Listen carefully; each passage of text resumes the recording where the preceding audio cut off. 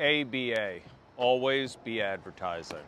Hi, my name is Devin. I'm going to explain to you the significance of why having a yard sign, not just any yard sign, a good yard sign is so important. You want to have a nice, good, clear, what do you do, who you are, what do you do.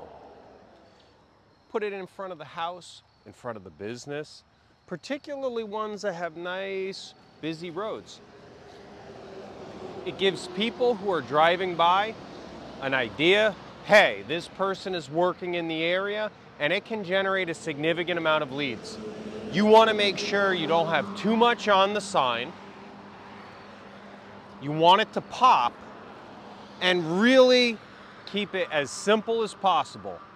Who you are, what you do, how to get in contact. The way signs turn into leads are potential customers are driving by, they see your sign, they go, oh, let me give them a call. They're working in the area. It has led to a lot of business for us, and on every job we put them out. Why do we put them out on every job? Because it could be the neighbor that ends up calling, could be somebody driving down the street. May take a little while for somebody to call, but they've seen your sign, sticks in their mind. If you buy one, they're going to be expensive. But if you buy a lot of them, they're going to have the lower cost. And if a sign gets damaged, gets ruined, gotta goes to the trash,